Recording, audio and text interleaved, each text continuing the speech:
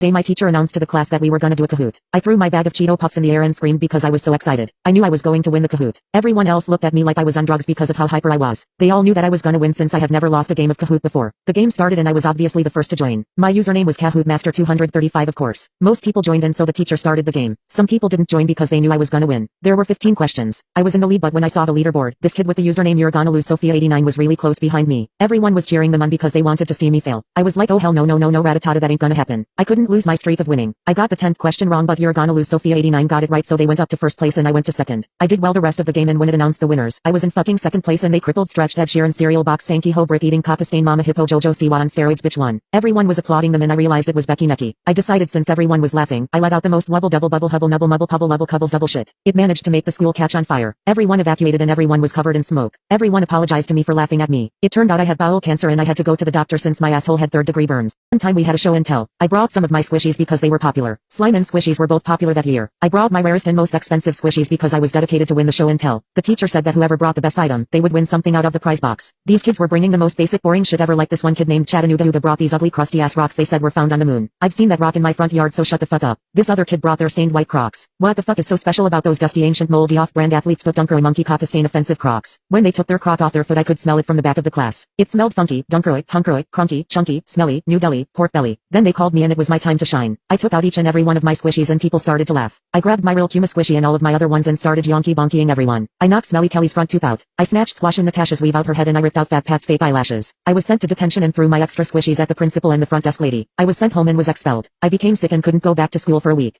Is it just me, like when you're scrolling through TikTok, you could be on any video, and then automatically TikTok like scrolls down like a bajillion videos? Like, I'm sorry honey, but I'm not finished with the one I was just watching. And you've just scrolled down like 10 videos. So then you have to scroll up again to watch the videos that TikTok just told you, no, you don't get to watch these.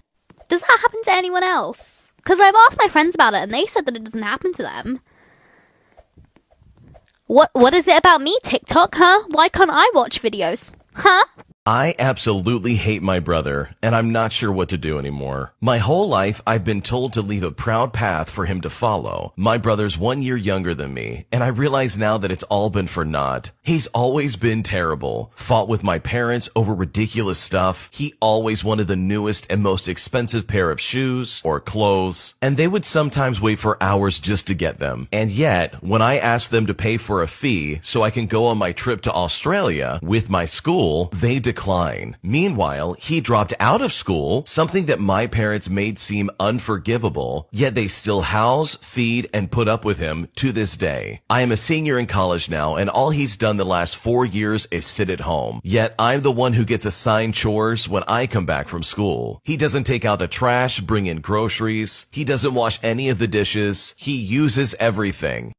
One day we were on a field trip to school and I was sitting next to the horse girl named Beth. It was the most depressing ride ever because she kept neighing and making gallop noises with her shoes. She started aggressively eating something so I looked at her to see her devouring the bus rat that runs across the floor. I started screaming and she was giggling and gobbling that rat like it was a McDonald's double quarter-pounder meal deal large with extra pickles and Sprite. There was blood everywhere and everyone was screaming and she started licking her fingers. I told the bus driver and he pulled over and called the police. It turns out she was mentally ill and she stays at a facility now.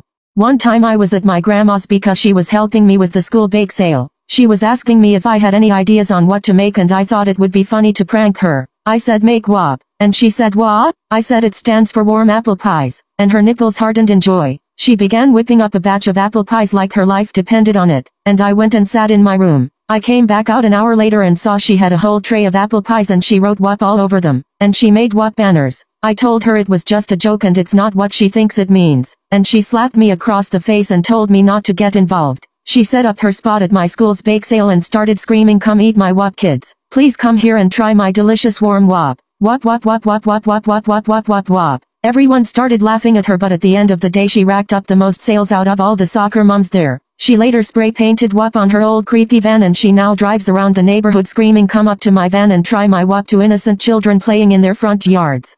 Can I have your name, please? Sure, it's Sarah Mitchell. Oh, slow down, please. First name? Sarah. Can you spell that, please? S-A-R-A-H. Ma'am, I said slow down, please. Come on. S. S as in salsa. Yes. A. A as in avocado. Yes. R. R as in rancho dressing.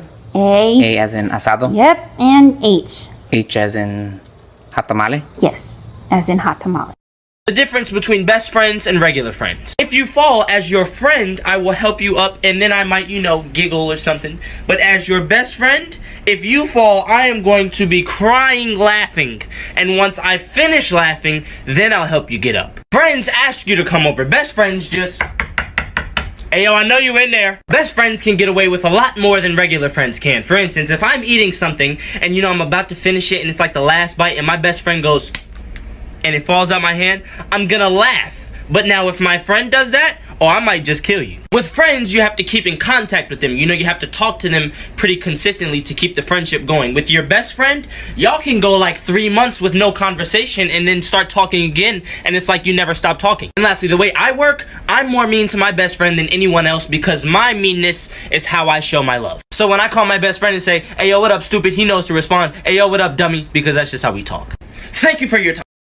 We were in class. I was in band at the time, and the classroom phone rang. And the teacher went and he answered the phone. He got really serious. He got this really concerned, shocked look on his face, and he hung it up and he turned to us and he said, everybody sit down, be quiet. The bell's going to ring in a couple minutes. You're going to stay seated. And then he went over to the doors and he locked them. And we were just like, oh shit, what is happening? And at first some of us were like, well, is it a bomb threat? Because we used to get bomb threats all the time, but then we realized that doesn't make sense because when we get a bomb threat, they evacuate us. And then we're like, is there some type of killer in the school? Is there a weather alert? Is there a terrorist attack? And none of us knew anything. The teacher wouldn't answer any questions. He was told not to. And the bell rang. We all stayed seated and we sat there for a really, really long time. And then the next bell rang, which means a whole other class period had passed. And still he said, stay seated. And I can't tell you how long we were trapped in this room and nobody was telling us what was going on. We're all getting really scared and panicking because we had never had a situation like this, and we had practiced so many drills, if there's a bomb, we all go to the band lot. If there's a tornado, we all go to the basement. If there's a fire, we take these exits on this side.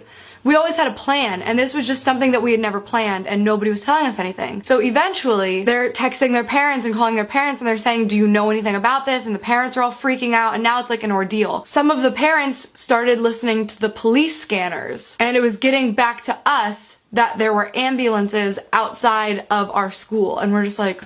And at this point, a lot of us are panicking because we think there's some type of shooter or something, because that makes sense. Like, okay, the doors are locked. They're telling us to be quiet. They're telling us not to move. They're telling us not to leave. There's ambulances outside. And finally, they just opened the doors and let us go. And they wouldn't tell us anything still. So we're just like, okay, we just sat in this classroom for like hours. There's ambulances outside of our school, and you're just gonna room for like hours. There's ambulances outside of our school, and you're just gonna let us go to our next class? So you can probably tell by the title of this video what happened. A girl died in class during school hours. And here's the story on that. So earlier in that day, around like first, second period, somebody sold her a bunch of Oxycontins. She, during school, took all of them. She ended up going to her 7th period class at 3rd period, and she walked in and the teacher was like, honey, what are you doing here? And she said, oh, I'm here for class. And the teacher was like, you're not here until later, honey. It's only 3rd period. And I wasn't here for this, but supposedly when she walked away, she said to somebody else, oh, she's on something, or she's drunk or something. But it was obvious that she was on something. So she went a couple classes later and she put her head down on the desk. She was sleeping, and she was just kind of one of those students who,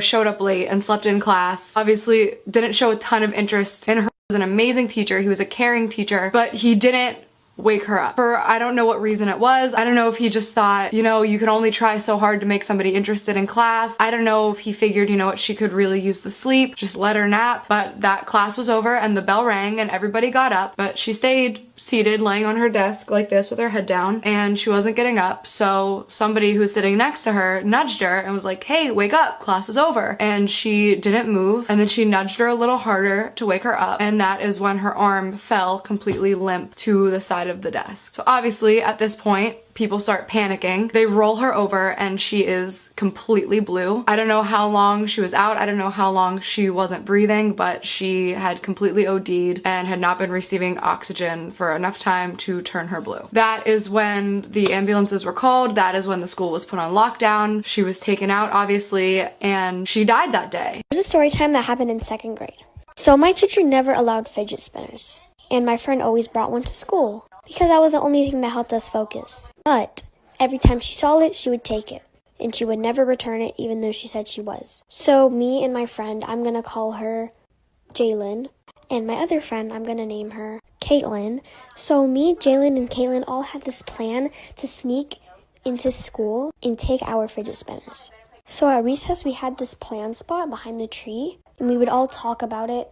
This girl even didn't eat her lunch because her teacher took away her fidget spinner. Anyway, we all had this plan to sneak in school and break the windows, go in class and steal all our fidget spinners and give them back to the owners. But every time we talk about it, we'd get caught by this one kid named Nathan, and he would all go tell the teacher. But the teacher didn't care, obviously, because she knew we weren't going to do it. Do you mind doing an Indian accent? Sure, of course. Great. Ready when you are. Listen, Karen, the manager isn't here. Could you add more accent? Listen, Karen, that was just louder. Are you even putting on an accent? Oh, I don't need to put it on. I am Indian. How would your dad say it? Listen, Karen, the manager isn't here. Sorry, I'm still not hearing the accent. No, that's how he talks. He has a lower voice. How would somebody from India say it? Inga paru, Karen. Manager inga illa. Was that Indian? Oh, that was Tamil. It's one of the many languages spoken in India. Indian accent? Oh! You want me to do the stereotypical accent that everybody thinks we sound like because that's what Hollywood has normalized. Yes, I'm gonna have to pass. It pays 10,000. Listen, Karen, the manager isn't here.